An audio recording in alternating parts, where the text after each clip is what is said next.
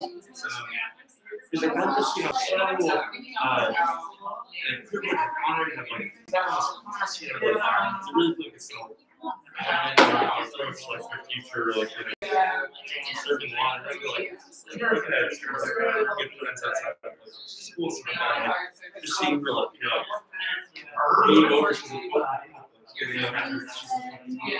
it's kind of like and it was like it was all like how would all this, like you should like do a little bit of like something they do too much trouble,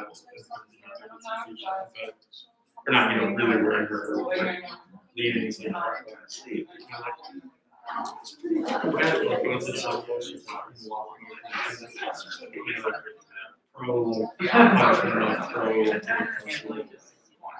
Person wants to know if you need any video help at all. Oh, we're good for now. Yeah. You got the videos downloaded. Yeah, we just upload it to that computer, so we're gonna just play it. Good. Yeah. Good. Yeah. Are you gonna take the flash drive? You don't need it plugged in anymore? Oh yes, still in there, but we can take it. Because you moved the files to the actual internal hard drive on the computer? Yeah. That's on the desktop right now. Oh. Cool. Andrew? Oh. So, Like Arabic and Middle Eastern studies. And my friends were really good at it.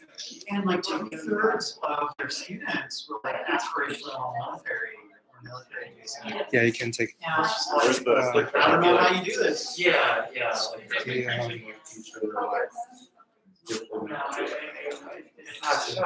Oh, not even that. I mean, these are like I'm gonna work for the military and I'm gonna translate how to better kill them. No, I can't imagine.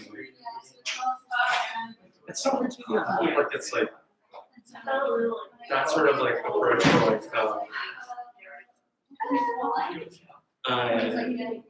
yeah, this kind of like utility approach to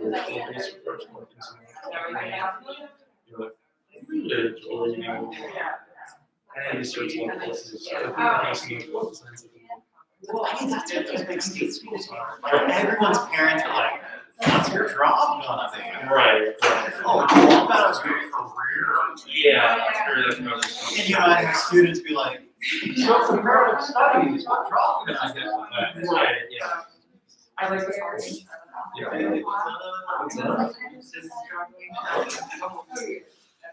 How you doing?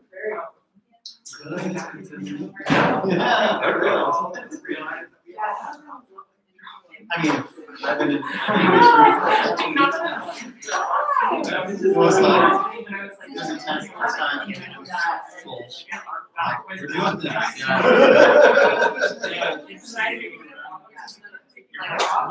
Oh, yeah.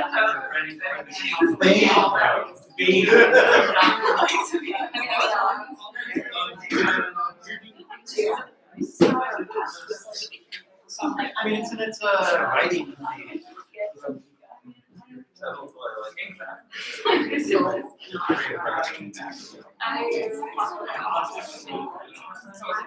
Oh, yeah. I get some of those students now in my feminist Arabic studies class.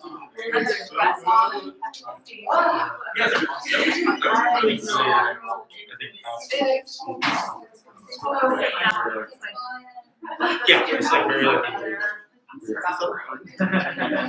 especially with like how many more stories I hear about people. Did you get it? Do you want me help distribute it? Or you just want to? Yeah.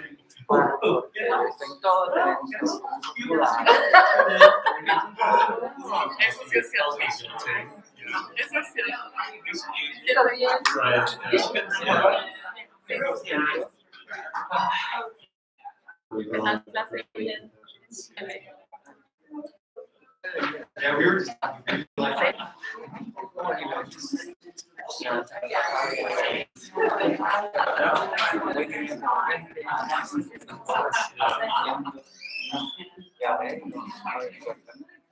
Y dice que van a explorar. Entonces dime uno que te interesa.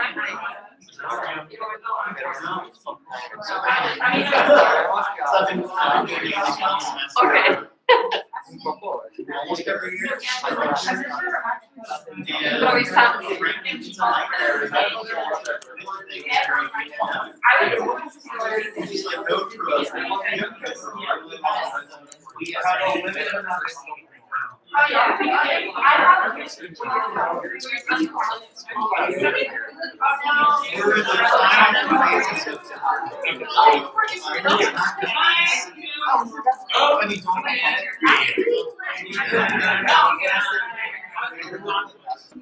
Igual está súper bien.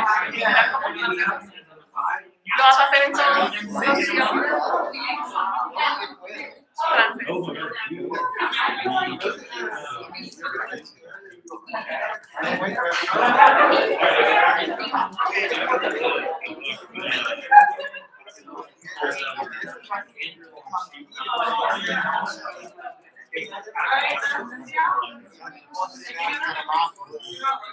¿Y el original era inglés o latín?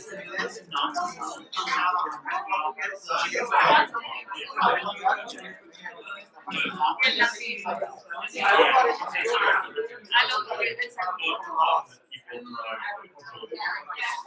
y haces el otro video. Oh, she has a PowerPoint? Do you have access to the CS email? No. Rosa has it. Does she have a flash drive or something? You can just upload it. Yeah.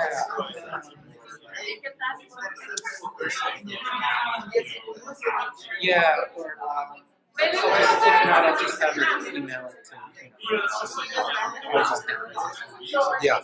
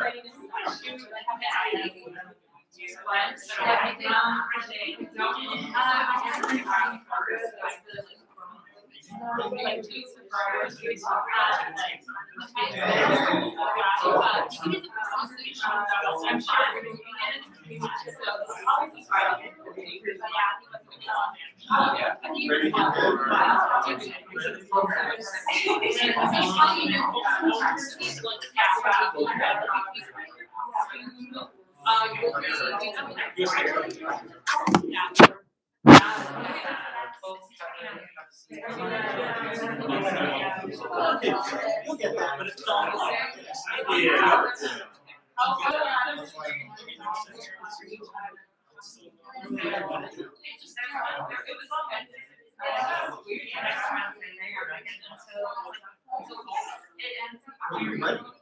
We said you're doing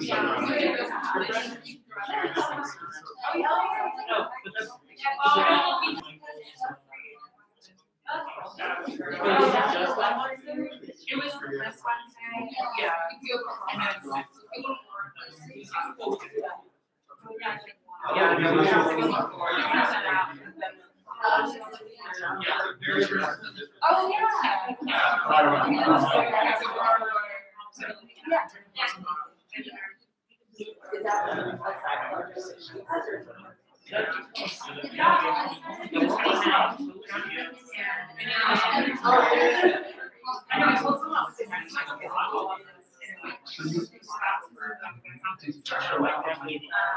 Oh, It's a really important time to like take those resources as they're being offered and then push them in the right direction.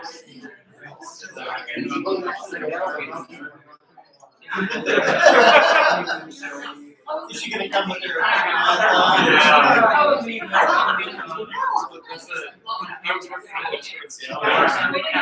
All the stuff you look at.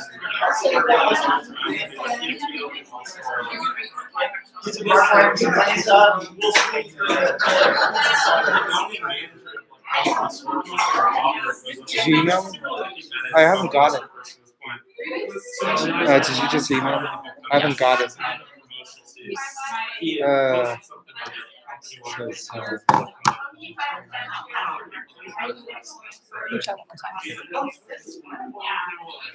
Did a reception for the student.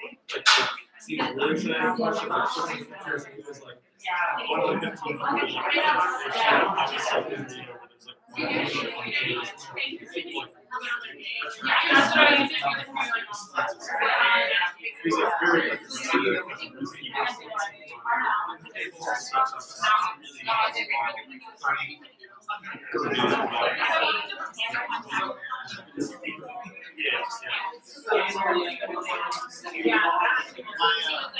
partner's good friends,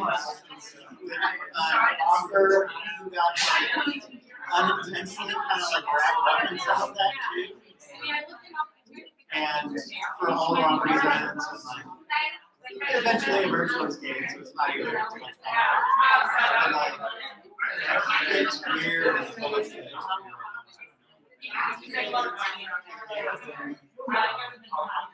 Yeah, she published a book that someone said had absolutely failed to good. But there's like something that's like, I refuse to read your book. It's not a subject that they would really visit. But it's appropriating like elements of and like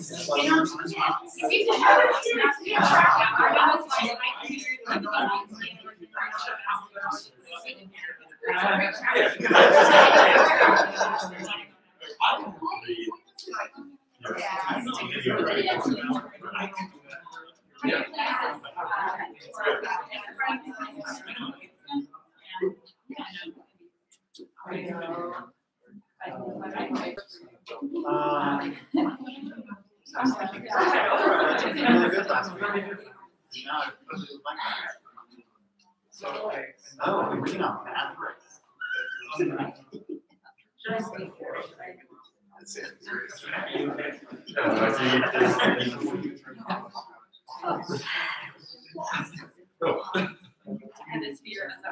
I'm stuck here. I mean, I'm running the philosophy. You're not just seeing me teach my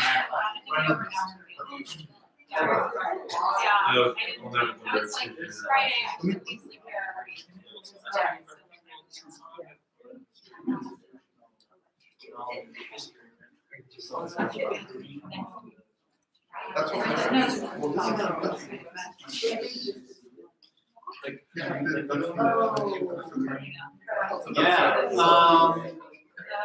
I think when it comes down to it, Alicia is in charge. Yeah, she's very strong. Well, you know,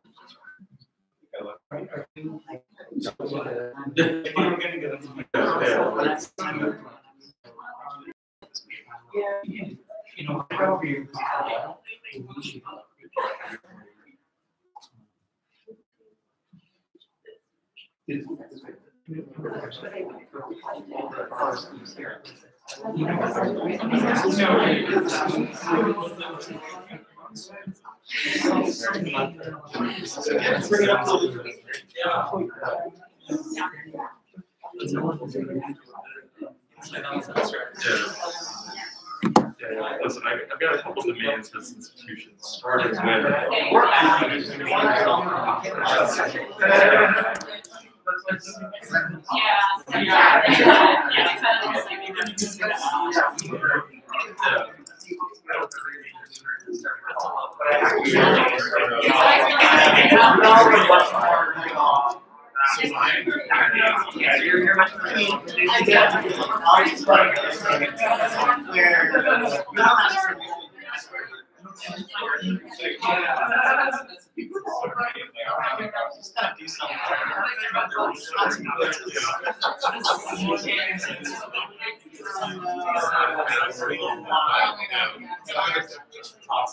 Or even more, you get a group of people or something like decision maker on the matter.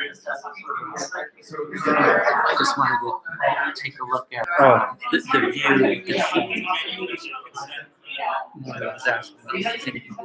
Yeah, she'll be visible at the time. Yeah. Should be visible. Yeah, perfect.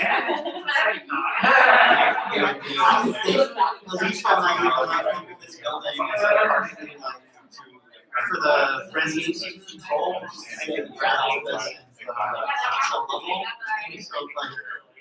people are like, I spend so much time here.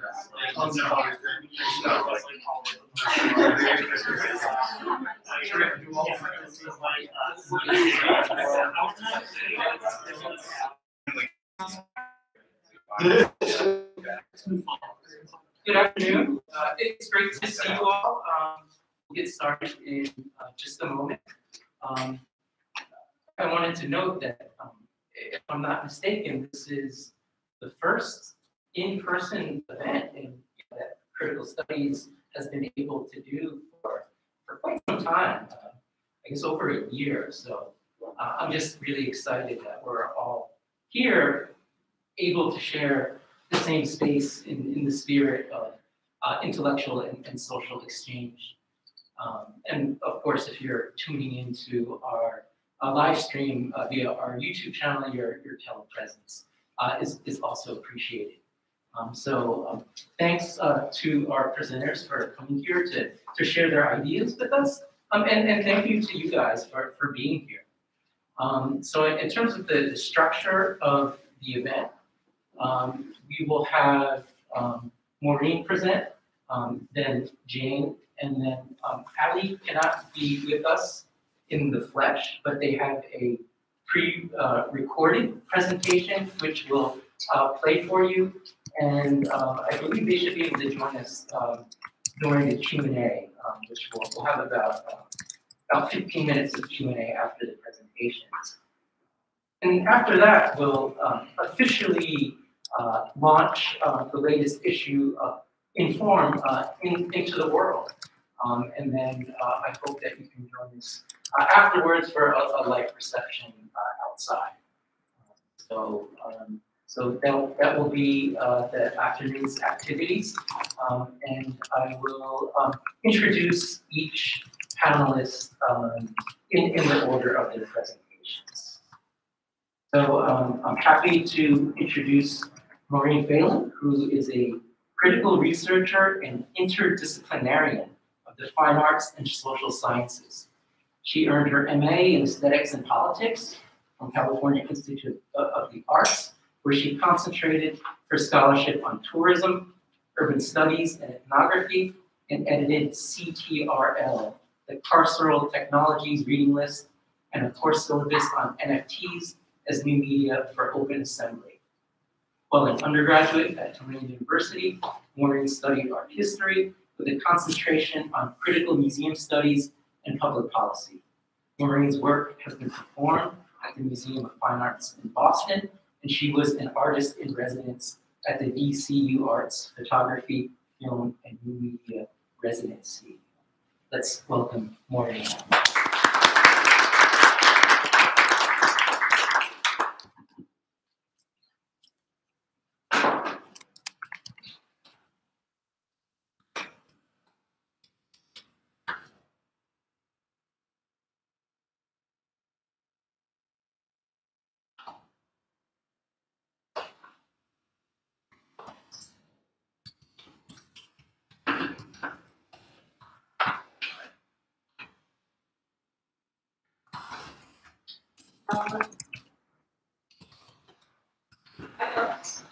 I'm studying in politics. I don't think we've been back on campus since 2020, early spring, so nice to be back. I did my thesis on Parasocially-Formed Spatial Imaginaries of the Suburban role. My thesis advisors were Maureen and Dr. I had wanted to explore the idea of parasocial relationships to cities, more specifically mythologized versions of settlement types and the development of these parasocial relationships through contemporary tools and strictly visual indicators. This was also partially my topic because we had entered pandemic and I couldn't do my original topic that involved travel. I ended up doing sort of an ethnographic survey of American rural suburbia using some concepts and terms from tourism studies and documentary film studies in order to get a fresher look at spaces that we would normally consider too familiar to examine. A little bit of background about why I wanted to do this. I lived in the American Southeast until I was 25. I was born and raised there, so were both of my parents. In my adult life, people have been very surprised that I don't have an accent. They've been surprised I can read. They've been surprised I'm well-spoken. And I've been surprised in turn how unshakable this portrait of rural or non-American or non-urban America is by people who have definitely never visited. And I've conversationally come across several phenomena pretty consistently. Memes about Florida and Alabama are pretty universally understood.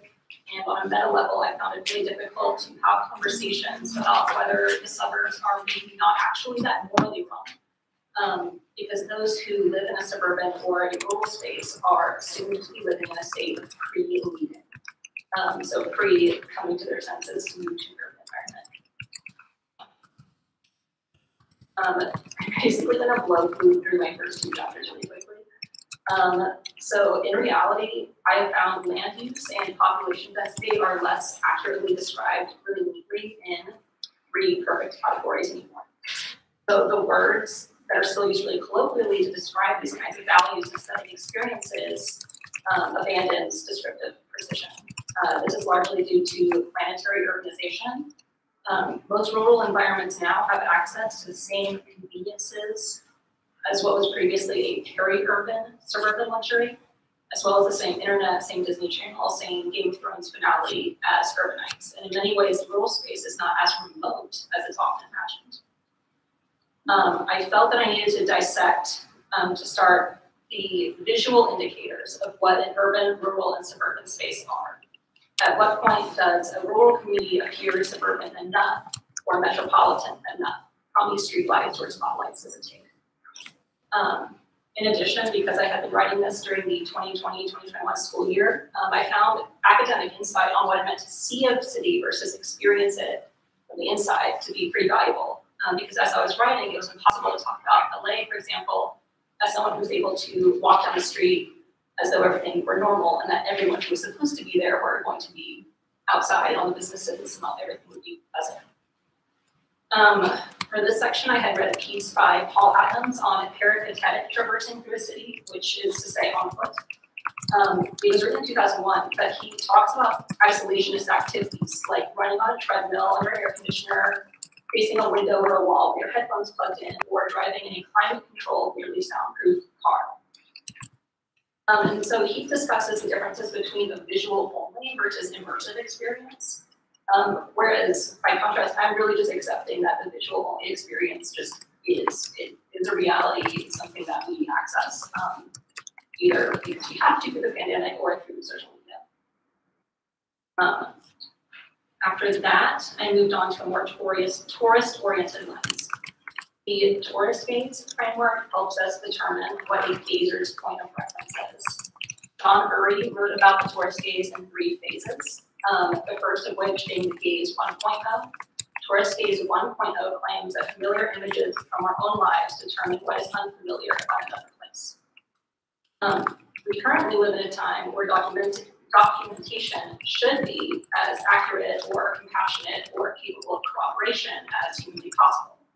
But what we get instead is that we believe in the authenticity without really getting it. And the reason why we aren't really getting it is because the only things that define an other destination to its outsiders are its least familiar aspects. The outsider generates a common perspective when corroborated with those of other viewers, creating the collective consciousness of place imaginaries. The viewer's position as the student voyeur relies on his own life to recognize what's exceptional. Pure recognition of these unfamiliarities establishes what is the normal perspective socially. Sontag wrote, "A society becomes modern when one of its chief activities is producing and consuming images. When images that have extraordinary powers to determine our demands upon reality and are themselves coveted substitutes for first-hand experience become indispensable to the health of the economy, the stability of polity, and the pursuit of private happiness." The interconnected online viewer, as the voyeur, operates in the dichotomy of being cultured, as in seeing the most evidence, versus having culture, which is this paradoxical condition where one's life isn't peppered enough with unfamiliar visual objects. Fatima Tobin-Roney names the phenomenon taxidermy in The Third Eye, where she critiques a spectacle around primitivism in Robert Flaherty's documentary, The Nook of the North. The reason for this word, taxidermy, is that she's talking about giving life to something that is dead. And she is discussing ethnographic documentary filmmaking, specifically that this documentary made indigenous groups look like cast-on versions of themselves. Here, I'm tasked with questioning why we see a rural other space as especially antiquated, even from just an interstate away. So I find that this application of gaze identifies non-contemporary features even on just a regional level. The standout aesthetic markers of a rural space negate the conceptualization of any real-life progress. As a result, we often can't visualize the coal miner's daughter as a young woman hanging out in the mall in our current decade, despite the fact that we still have coal miners who still have daughters. Part of the reason why this sort of antiquated portrait accumulates is that familiar features do not add to the collective imaginary portrait. If you make a TikTok with a really thick Southern accent and make biscuits, people will get what that is and lock it away. If I make a TikTok in Knoxville or inside of a Target, that could be anywhere. Photography is evidence, but outside interpretation has been made crucial. In the case of rural experience, an outsider's gaze is typically considered more credible, where the identification of what is unusual or even valuable becomes calibrated against some more metronormative perspective. For anything to be seen through kind eyes, whether it's quirks, character, or beauty, the setting hinges on an outsider's approval, and the outsider as photographer is the attractive position. Because viewers particularly respond to images and videos that reinforce common misconceptions, their desires become predictable and easily exploited. Many tourist traps in the American Southeast have a demonstrated talent for partying these people with their money via entertainment like the Hatfield McCoy Dinner Theater or the Moonshine Distillery tours, which I have. Of course, the questionable mythology that accompanies rural imagery has consequences that mythologizing the suburbs may not. A significant portion of American gazers envisioning the rural or the suburban space do actually already exist within suburban spaces. When specific images conjure a hyper-suburban version of our reality, it seems that 2 things occur. First, that rural people operating within the culturally urbanized world with internet and 2-day shipping may consider their experience suburban because they do not conflate their experience with super old-timey farm. Second, that there is a manufactured gaze of suburbs and suburbanness that may be informed by a source other than immersed suburbanites. which I'll be talking about a little bit later.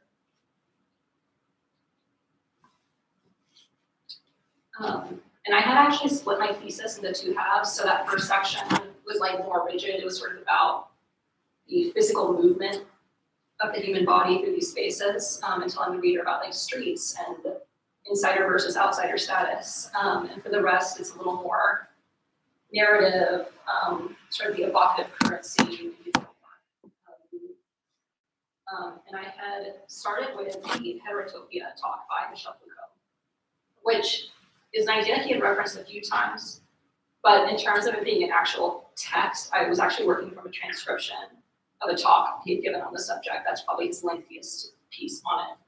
And if you know anything about it, it's actually primarily about behavior and social norms within a space, and how specific sites have their own rules that we all understand and know that we're supposed to perform.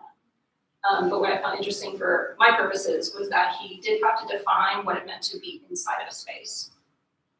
He speaks at length about a mirror and how it generates this utopic, placeless place. Where he says, in the mirror, I see myself there where I am not, in an unreal virtual space that opens up behind the surface. I am over there where I am not, a sort of shadow that gives my own visibility to myself, that enables me to see myself there where I am absent. Just as an aside, if you try to make a PowerPoint about this and you Google image search Heterotopia mirror, this painting by Diego Velázquez comes up, which I thought was really clever, so I wanted to include it. Just so you understand why it's here, this is actually a portrait of a mirror, which is why the artist is behind the subjects. We do understand that a single photograph isn't a place. It can be a photograph of a place, but if you held it, is it a place? Functionally, a still snapshot interacts with the body and the space differently than a smartphone camera does.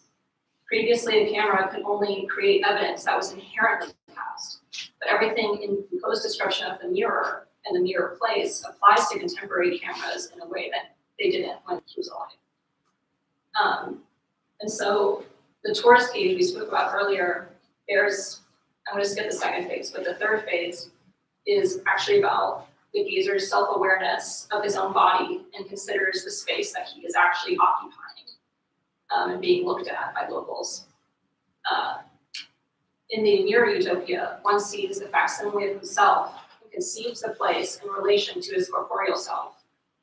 Could a viewer be considered doubly outside of this image space when what's seen is not a reflection of the room he's currently in, but is instead some handheld shrinkage of another landscape or neighborhood or parking lot?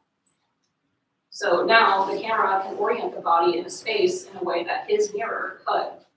He orients the body, which we can apply to various forms of completely imaginary, fictionalized, stylized, or imagined real spaces. The seer may create a non-placed place, for example, by conceptualizing a bucolic scene that is conjured, but could exist if it's not too magical or too anachronistic to be real. At times, there's no reason to claim that the reality that is represented by a composite imaginary cannot exist. As part of why I chose this previous photograph, the actor Jason Lee became a photographer, and his MO is that he takes photos in like Texas and these other rural spaces, and in a way that is so weirdly anachronistic. Like every single time there's a car in one of his pictures, it's definitely an antique car. So this is in Texas, I think, and it's not really something I would consider real life, but obviously it existed because it's a photograph and he did find it. So this mirror, as I've pictured it, is compact in his hand. It functions in a way that gives us a theater into staring into a world behind the phone screen, which generates infinite place images. And in his same talk, he actually discusses the cinema. He says, the heterotopia is capable of juxtaposing in a single real place several spaces, several sites that are themselves incompatible.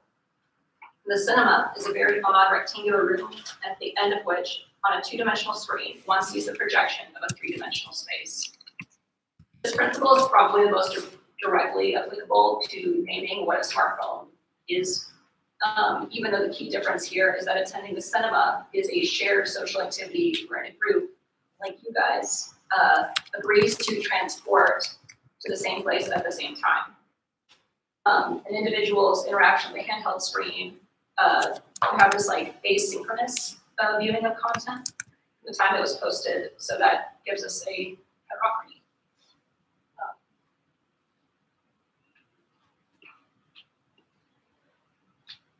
To observe a place is often to fantasize the experience of that place. What's remembered and misremembered of settlement types, as viewed from an infinite repertoire of images, becomes the understood truth, where the imagined version is internally referenced but not concretely accessible. In our first year, the last speaker we had before we switched to remote learning was Nan Zida, who spoke with us on melodrama through Leon Lee's Dear Friend from My Life, I Write to You in Your Life. Lee asks, how much of your life is lived to be known by others, to be understood? How much of your life is lived to know and understand others? How much does one trust others to be known, to be understood? How much does one believe in the possibilities of one person's knowing and understanding another? For ruralites and suburbanites, any potential cool points attached to the social currency of these places affects the gazer, whether he sees himself or an absence of himself. One's experience is then held against what his experience could be through the comparison of himself to unidentified citizens. In this parasocial arrangement, access to the images of others becomes one's context memory. The comparison of oneself to an abstraction of another is effectively a mental autofiction to which the melodrama of memories assigns narrative sense. One thing that I've alluded to is the question of what is real. The imagined versions of others' lives quiets the insecurity of one's life as something real, where what's real aims to become what is worthwhile. And what's real is not easily calibrated through aforementioned documentarian methods. While there is a functional difference between imagery in all forms and photography as a medium, Sontag writes, photographs give people an imaginary possession of a past that is unreal. They also help people take possession of a space in which they are insecure. Perhaps reality is perceived through authentically generated images has an inflated meaning in the contemporary age, wherein compiling enough evidence removes doubt from autofiction. The way one curates himself and his life in his occupied space becomes meaningful. Lost my place.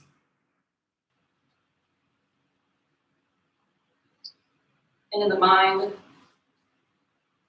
that's been wired for parasocial observation defines his character role. I had also mentioned earlier that I would reconcile why I keep referring to everybody as outsiders, even suburban realm, even though so many Americans live inside this settlement space. And the reason is related to narrative sense that we have assigned suburbia. In American consciousness, the suburbs have become a symbol for thoroughly exhausting and tedious mundanity, characterized by flat landscapes populated with copies of over-familiar structures. Some dynamic photo-evidentiary maneuver. The camera on a drone is supposed to zoom out to show that every house is cartoonishly identical. Often these characters placed in an identical dollhouse world become stand-ins for the viewer who is somehow in the know of some secret. But they are too good or too interesting to live on a block that looks so sterile. The very premise hinges on knowing that these residents are special, and yet we're not even always applied with any substantive proof that they are. The symbols that we are able to isolate as meaningful can then be deployed intentionally in order to add to the story. And no matter what the viewer's personal perspective is, gaze-wise, they are put in the position of agreeing with a suburban setting means a not ideal situation. At this point, I struggle with understanding why we care if someone else lives in a suburb. How we turn the conversation into how living somewhere ugly is a moral failure. The user who observes his exclusion from the place he sees has become aware of the place that he does occupy. He then believes that he is also up for observation. Fear of experiencing suburban aesthetic becomes a fear of mismanaging one's lived time. In the final section of my thesis, I wanted to look at the cottagecore aesthetic. It wasn't created on TikTok, but it did completely blow up on the app during the most isolationist parts of 2020. Perhaps during the pandemic era, remote cottagecore daydreams became popular because they also made room for the rules of social distancing, giving the fantasy some amount of achievability. It must have been really freeing to express one's wistfulness for another situation and not immediately hear, but what about the pandemic, as though we could go. What we're left with is a melodramatically crafted and aesthetically acceptable version of reality, rurality. Here are some of the most appealing trappings. The cottagecore fantasy, one owns a goat, makes their own teas, makes homemade bread in a hearth, knows how to knit, etc. The most important factor of the non-time daydream is that one believes that this version of themselves volunteers to live the rural life, completing simple tasks and domestic work performed sweetly. The pre-existing contemporary rural community is aesthetically unacceptable, and so the reality is to attempt to go back in time, grieving that one's ancestors did not stake adequate land and brave ground. It's a privileged version of rural acceptance, a plugged-in landowning fantasy serving as an escapist device against the modern workday. After the initial boom of the mainstream internet's sourdough bread phase, the popularity of cottagecore garnered some well-deserved class-oriented critique in this vein. Many have suggested that the aspiration dream of owning land in the woods belongs exclusively to white people reenacting colonialist ideals. The cottagecore fantasy places the individual within a blended present-past non-time. In this non-time bubble, one can still rely on the beneficial features that come with planetary urbanization. For instance, you could still communicate online and order anything you needed. Within this daydream, those conveniences act more as a safety net than as a highlight of one's daily routine. In the American metropolitan city, convenience stores are always available. The urban dweller appreciates the ability to patronize a number of independent businesses, but could always visit Target if they need it or if they just wanted to go. A member of a smaller community would be expected to make sacrifices in the name of aesthetics in order for their rural township to possess character. Character is considered the only redeeming quality of the hasty locale, and it is the only currency extended to them. In this way, cottagecore could just be accused of being the suburban dream. However, we understand that the appeal of cottagecore lies on the past era version of the rural, showing us that the only way that the rural space can be a viable vacation space is when it occupies bygone time. The aesthetically correct version of living rurally is informed by this imagined holiday ideal, and the taxidermy version is considered more authentic than authentic.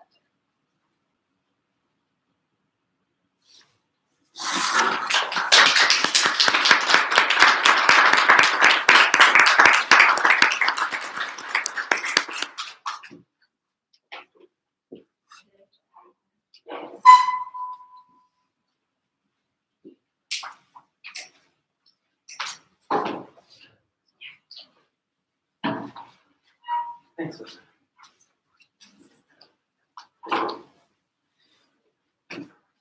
Thank you so much.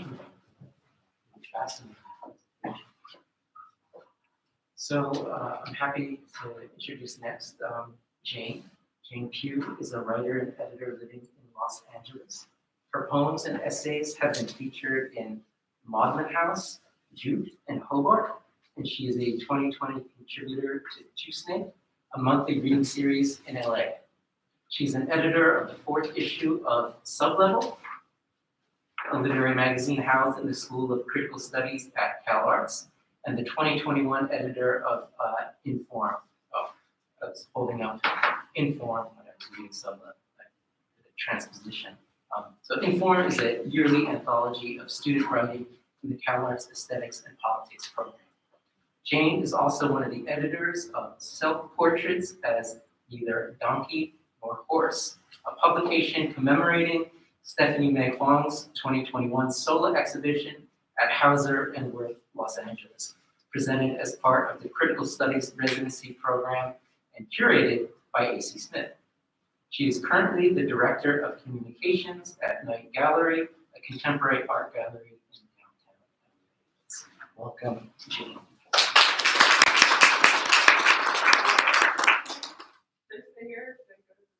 Wherever you're Sorry, that was kind of a question on the fly. So I probably should ask that. Hi, everyone. Thanks for Michael for the invitation and the department. Like Maureen mentioned, I don't think we've been here over a year and a half in a pretty long time. This room is the same. But yeah, it's good to see all of you. And this is really cool. So thanks for coming. I'm going to read from the second chapter of my thesis, which is kind of covers three different avant-garde manifestos in order to look at this one manifesto that was written at Black Mountain College.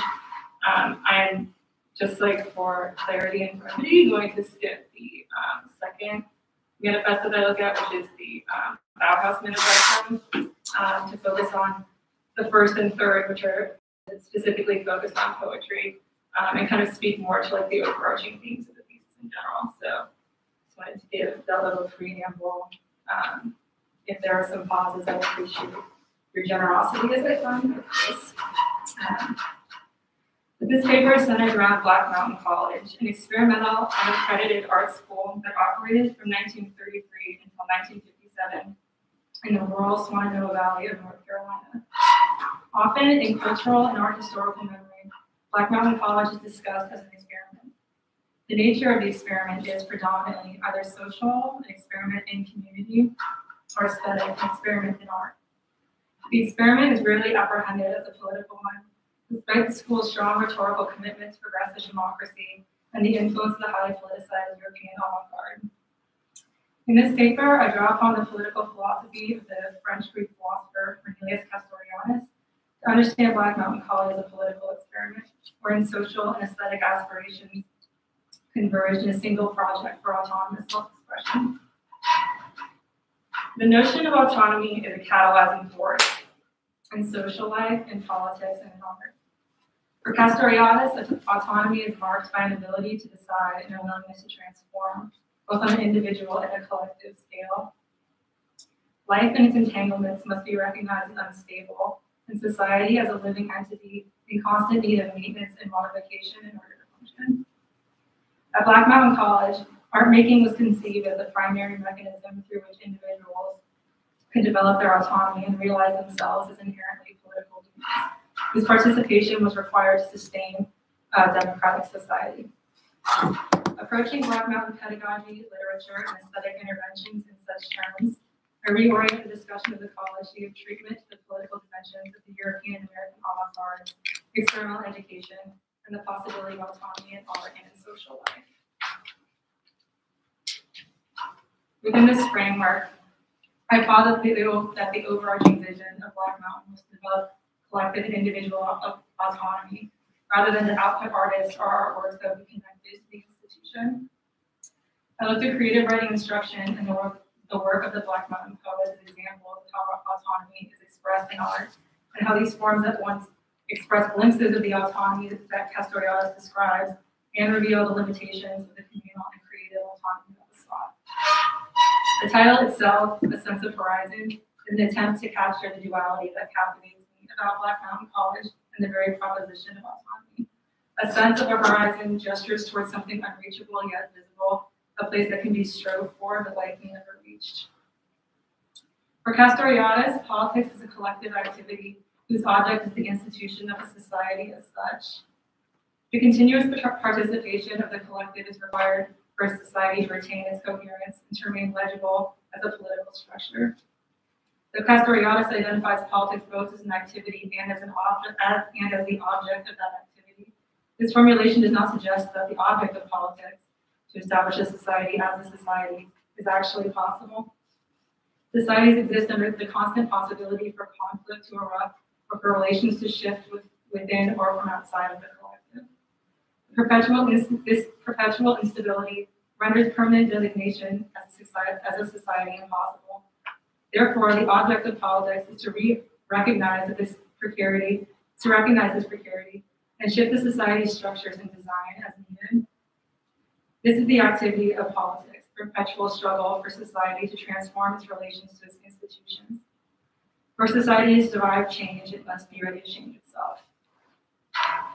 So the chapter that I'm going to be reading from, entitled Proximities, Autonomy, Heteronomy, and the Avant-Garde Manifesto, looks to the Black Mountain aesthetic traditions to highlight the linkages between Black Mountain aesthetics and preceding European avant-garde movements. The Avant-Garde Manifesto is born out of a desire to disrupt traditional aesthetic values and artistic standards by positing ones that appear to be completely novel. These propositions are often startling and transgressive, as the writer disregards the popular markers that are relied upon to identify art and literature as such. I find it crucial to specify the stakes of a critical discussion about the avant-garde manifesto from the outset. Such a discussion brings dimension to the designation of radicality, which is often ascribed to a project that deviates sharply from cultural and/or aesthetic convention. The avant-garde manifesto exemplifies the inherent closeness between that which immediately appears to be opposites. More specifically, the manifesto illuminates how any articulation of autonomy can also operate as a reinstatement of unevenly held power and hierarchical control. The democratic society does not understand itself as epistemologically constituted. It is the originator of its own structures, laws, and norms. The democracy is a society that recognizes itself as the source of its own institution and continuing coherence, and this inalienable ability to decide is its most crucial feature. It is also reminiscent of a democratic political rhetoric that refers to self-determination as freedom. Indeed, Castoriadian understands freedom as the articulation of intentional human action, and autonomy is the fullest expression of this freedom. If democracy is the full expression of society's autonomy, that leads me to the question, what holds sway in the absence of autonomy? In response to that question, Castoriadian proposes the notion of heteronomy as the opposite of autonomy, which he describes as the legislation or regulation dynamic. In a political context, another is an entity that retains power over society's institutions and its individuals. Though in a position of superiority over the collective, this entity does not necessarily exert itself from the outside. In its various forms, heteronomy is a rejection of socio-historical phenomena. Reflection and participation are discouraged as the collective and individual default to a superior form of determinacy. Political life is organized into hierarchies that naturalizes obedience and reduces the collective's sense of influence. As a result, the collective's diminished position appears as innate, rather than a feature of their own society's design. This psychic influence, or regulation of the imagination, as Castoriadian refers to it, is a full control over the human psyche or soul, which he also considers the imagination as synonymous term. Via the individual imagination and the collective social imaginaries, heteronomy instills and enforces dominant forms of knowledge in order to dissuade any consideration of life otherwise. Castoriadian attributes the political centrality of the imagination to two connotations of the word. First, its connection with images in the most general sense, those forms that are visible to the eye. And second, the connection with the idea of invention, or more specifically with creation. In this context, the social imaginary does not create images in the visual sense, but rather the social creates markers of meaning that shape psychically how people relate to their society and one another. Castoriadian refers to these composite images as social imaginary significations. These significations allow society to differentiate themselves from that which exists outside of it.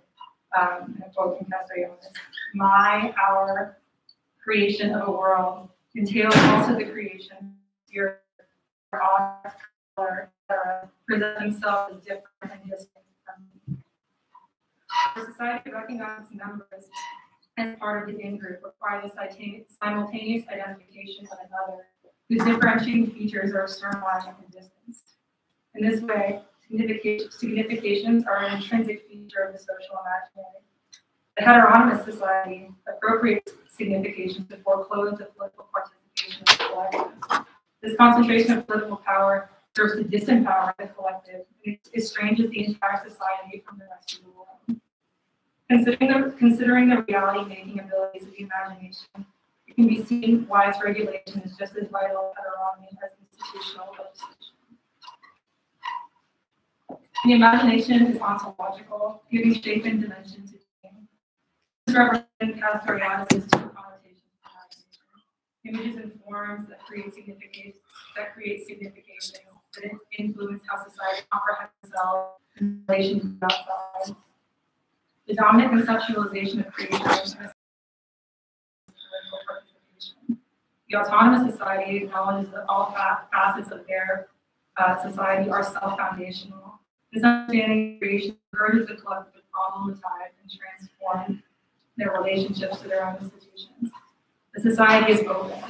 As it was created by the people retain the capacity to transform it. Further, autonomous individuals do not apprehend politics as an activity beyond their influence or their society as a static entity. And the autonomous and the social imaginary in such a society does not equate present circumstances with permanence. However, most societies are instituted heteronomously or via closure of meaning, wherein the individual sense of potentiality has been so diminished that challenging existing laws or norms seem mentally inconceivable or psychically unbearable. Without any of influence over reality, the heteronomous individual is in an ontological crisis. Within a condition of political estrangement, looking beyond existing significations is an impossible proposition.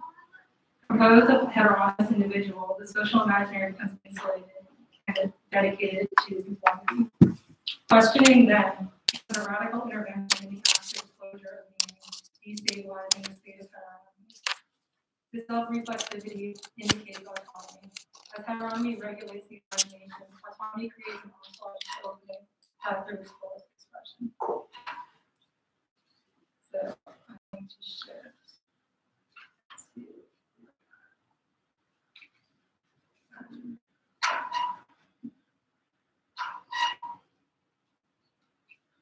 Sorry, I was doing some editing on this page. Autonomy liberates the imagination from the existing significations of organized society and social life, therefore constructing a new ontological ethos, which in English roughly translates to another self in another world. Autonomy shifts perception as it requires the comprehension that reality is socio-historically produced rather than epistemologically predetermined. Indeed, Castoriadian connotations of imagination are matters of perception, the identification of the other, the unshakability of society's structure, the feasibility of having a political life. The heteronomous closure of meaning is a narrowing, a constriction of agency. In a democratic society, the collective is not obliged to remain within a closed field of instituted and collectively accepted significations.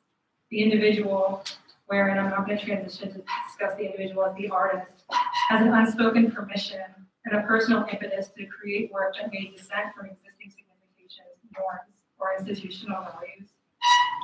Art is then, in this society, made a mode of self-questioning, a continuous positing of new ways of being within society and with oneself. The artist, in short, has a rhetorical agency to create autonomously. The heteronomous society is self-contained.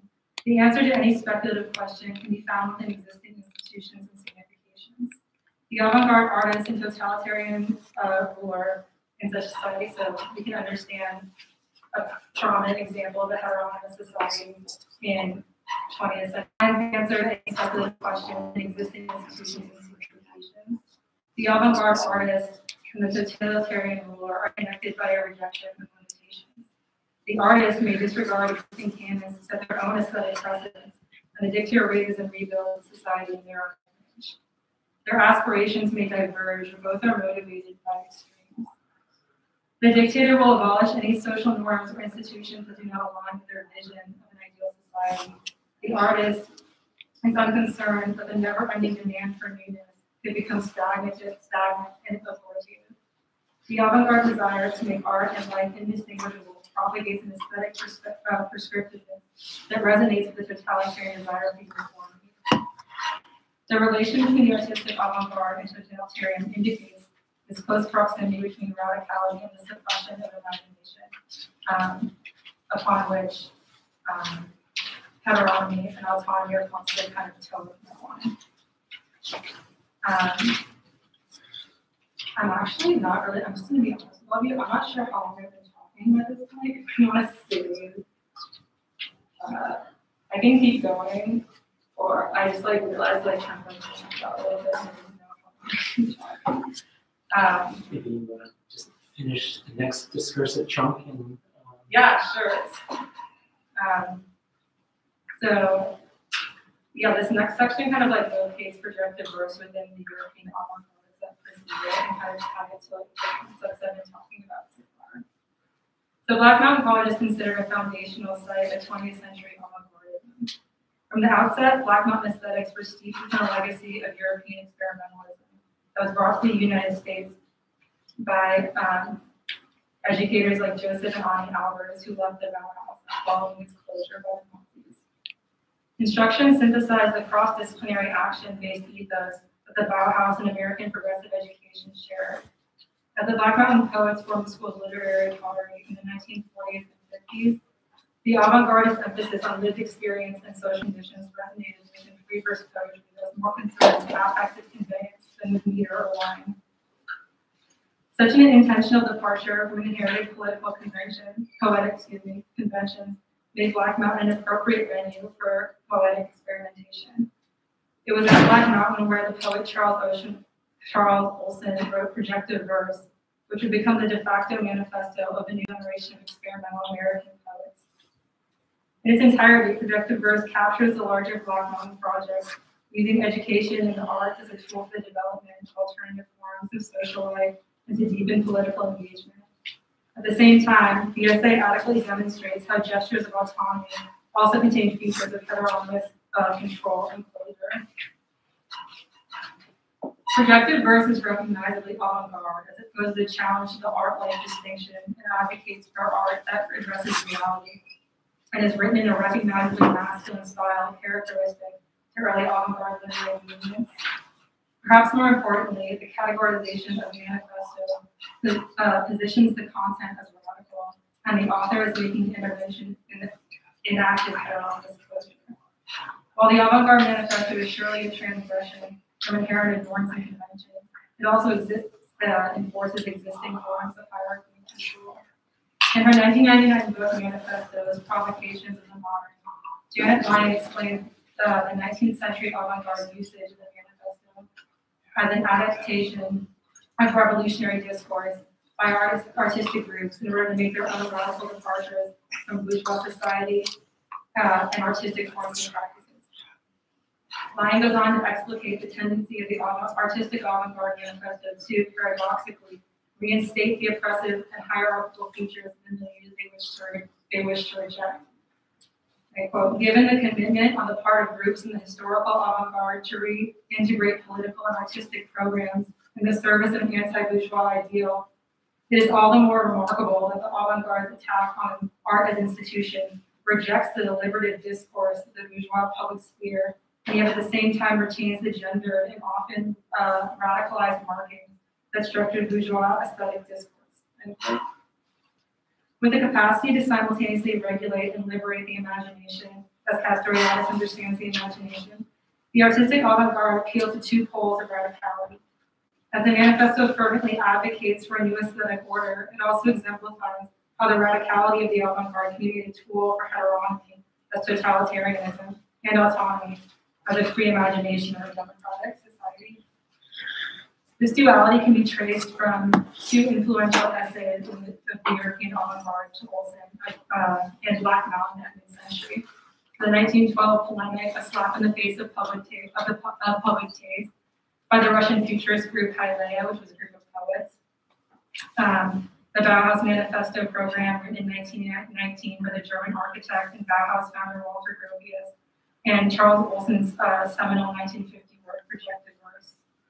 The early manifestos of the movement demonstrate the historic proximity between the artistic avant-garde and totalitarianism, illuminating the twofold nature of avant-garde radicality that prefigures and shapes projective verse. I think I'm going to leave it there. Great, thank you.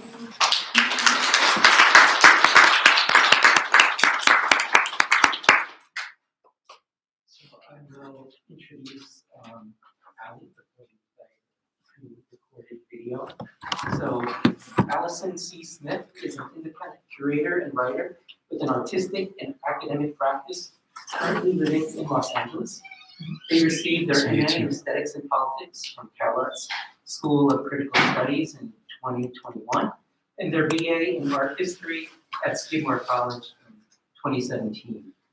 Smith completed their thesis on the queer practices of Julie Tolentino and E. Laris Cohen within the politics of 3D performance studies.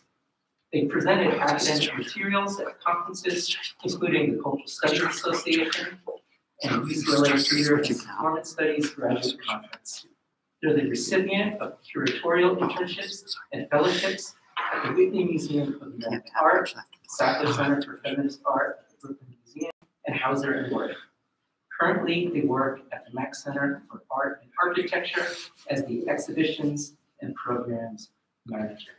So let's welcome the recording coming from Mack.